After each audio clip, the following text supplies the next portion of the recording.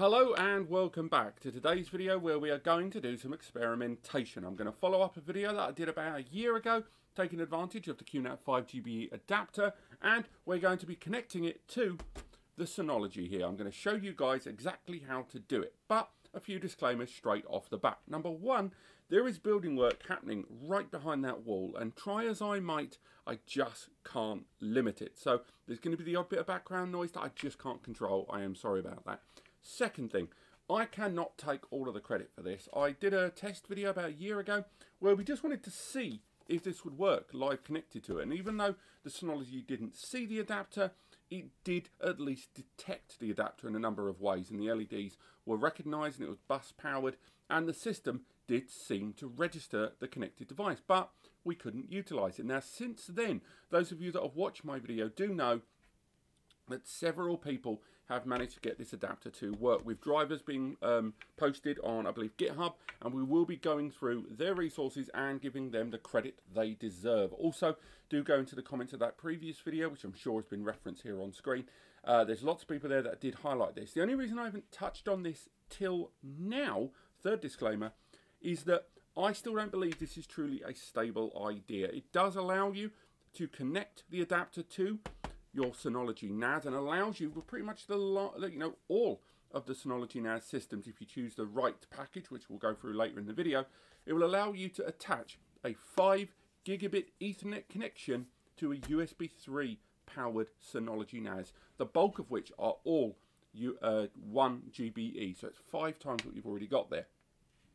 But the driver and the signed driver has a tendency to drop, and if you reboot the system or if you install a firmware update, often the driver gets deactivated. I'm going to show you guys how to manually reactivate it, but there's no avoiding that this does potentially lead to an unstable environment of one where you're going to set up and forget and then not realise maybe backups have not run or whatever. So the reason I've held on till now is simply that I wasn't confident in its stability, and frankly I'm still not completely reliant on its stability now as a long-term storage method, interaction with your NAS at least. But I will say it does allow you to add a 5G connection, and if you do want to try this video will show you exactly how to do it. Now, for today's video we are using the Synology DS420 Plus, but it's worth highlighting that pretty much any Synology NAS that has at least an Intel 64-bit, or AMD now of course with the Ryzen's 64-bit x86 processor. I am seeing drivers on that GitHub that detail some of the other versions out there, but I wonder about the throughput and certainly if there's USB ports. But I'm going to take you through some of the steps later in the video on that screen, and I'm going to show you exactly how this is done. Also in this video we're going to do some performance benchmarks.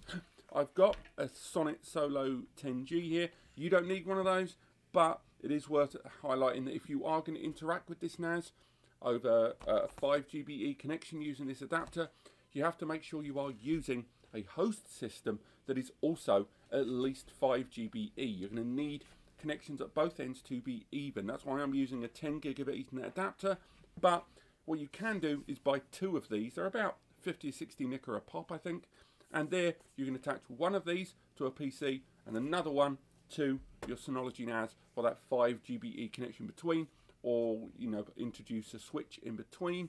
There's lots of options open, but what we're going to do is go through the steps. Here is the adapter. For those that aren't aware, it's a USB 3 cable, so we've got USB 3 there and USB A I should say, and we've got a Type C connector there at the end, and that is the adapter. It's that little heat-sinked adapter. There's no additional power, it's powered by USB. No fan inside, it's just thermal paneling inside, and you've got that dissipation of heat there from the outside aluminium. We've got the USB Type C USB 3 port there, and on the other end that 5G base T connection. We can remove that bit of plastic. There we go there. So what we're going to do is take the adapter first, connect the USB 3 connection, and then connect it to one of the USB 3 ports. Let's go for the front one. The USB 3 ports on your Synology NAS, and as you can see there on screen, hopefully you can make that out there, a green light has been registered. Then connect the device, sorry about the clangs and bangs, connect the device to your 10 GBE or 5 GBE connection, and then make your way over to a PC desktop. You can do this with Mac, of course, but a lot of the drivers are Windows centric and it's just a lot easier. So what I'm going to do is make my way over to the screen where I'm going to show you guys the next few steps of this.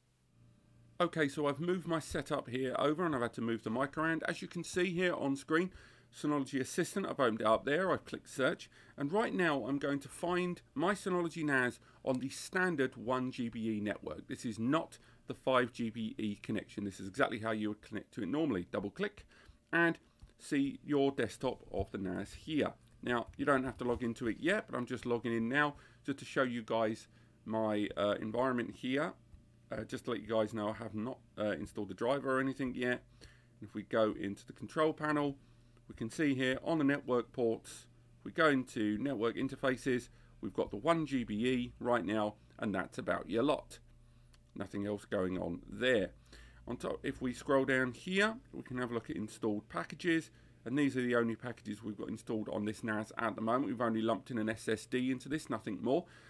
So now we have to follow the next steps. Now the first thing you have to do is head to this page. Now this is some great work here, and again, full credit here to the names that we've got. Master, we've got some of the names here which frankly are quite difficult for me, but I'm going to keep them on screen as much as possible so credit can go to where it's due, and this link will be in the description as well as in the page on NAS Compares in the description below. Now there's all of these files, but you don't have to worry too much about all of this stuff, to be perfectly honest.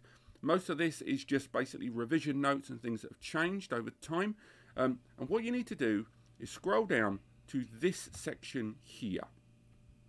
Now, this will have a list of two things. It's got the release page for all the downloads. So from here, this release page, if we close all those other links so we can show it to you live, the release page shows us both variants right now readily available of this pre-release alpha of this 5 GBE to USB adapter. And these are all different CPUs you can see here on screen. These are all the Synology installation file you're going to need. But then you have to figure out which one of these applies to your Synology NAS. So going back to that first page we were looking at there, next go to the Model ID page. From this Model ID page here, you simply need to find your NAS. So in my case, I'm using the DS420J, the DS420 Plus, and as we can see, the architecture, it is a Gemini Lake processor. So the Gemini Lake processor is the one we want to utilize here. So then what we do is go back to that listing here and find the Gemini Lake download. Click that download, there's no need to log in, and it downloads it there to your desktop PC or Mac system. The next thing you need to do is head back into your Synology NAS, go into the package center that we looked at earlier on, but before you go any further, go into settings. From here, make sure you can install applications that aren't Synology. Go to the trust level and then select any publisher. There are other options here that you may find interesting that allow you to update different packages as well as add other download stores, but the Any Publisher tab is just what you need. Then click OK. From here then go up to Manual Install. Then click Browse and find the file you've just downloaded. For my case, we go into my Downloads folder and find it there. I've already downloaded it, so I'm going to download this file right here. But again, make sure you download the right SPK file for the CPU on your NAS. Double click and then click Next. From here, it will invite you to install the Aquantia driver that's been developed by BBQQ. And then from there, it has now installed it. It's a very small file, and as you can see, it's now installed. The driver for the 5 GBE to USB 3 adapter has now been installed. However, if we go back into the network listings, so once again, going back into Control Panel to make sure it's refreshed, go into there. If we look at the network interfaces, the 5 GBE connector has still not appeared. The reason is because this driver still needs to take effect. And this is what I'm getting at when I talked about long-term stability. What you need to do is click stop on the adapter and then restart the adapter.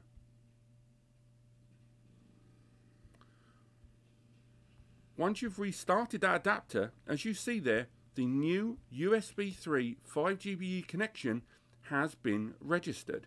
It's now seeing that there is a 5000 megabits per second or 5GBE connection present on the NAS, and that's that cable I connected earlier.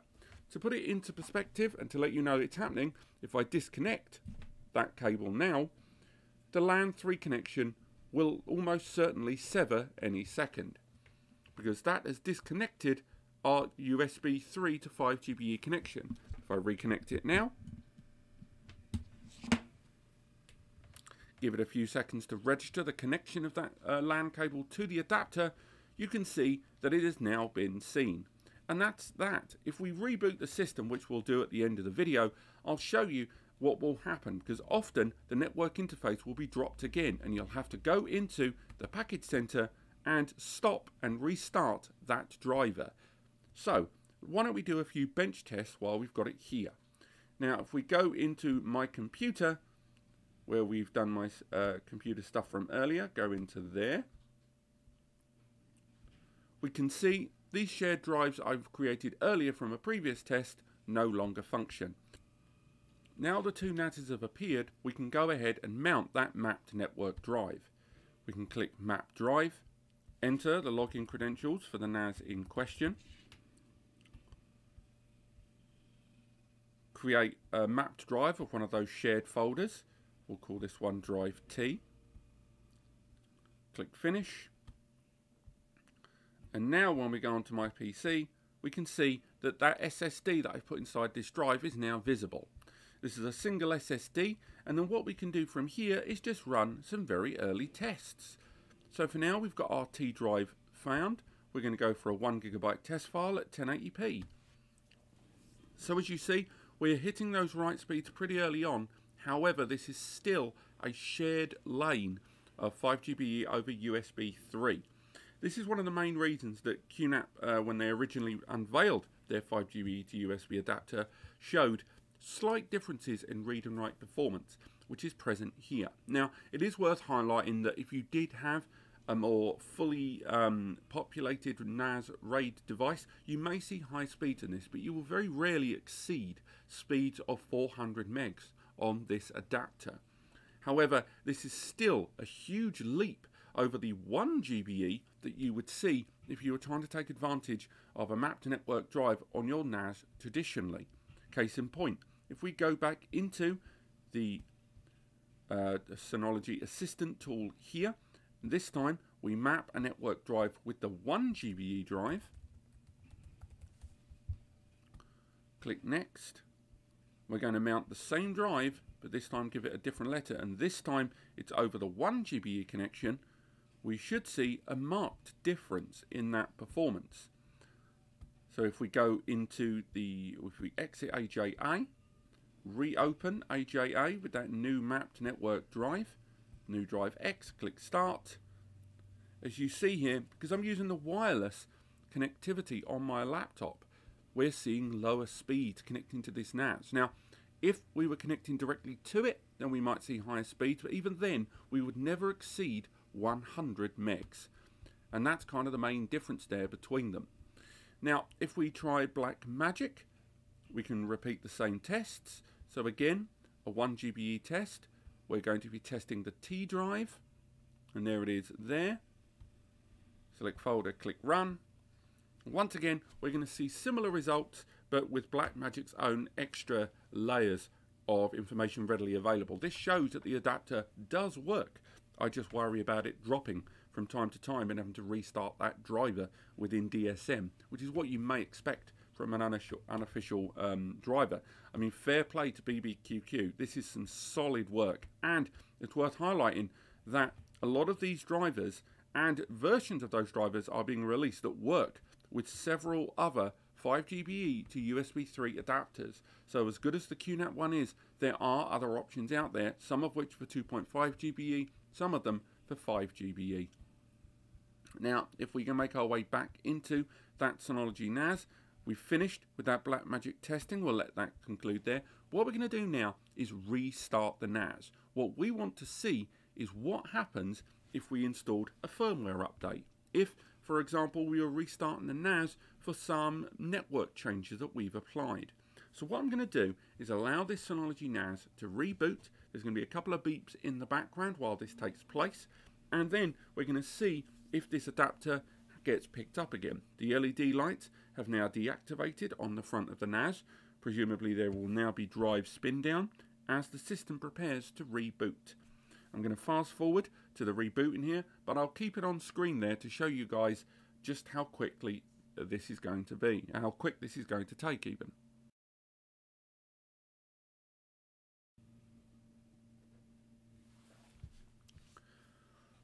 The user interface is now rebooted on my screen.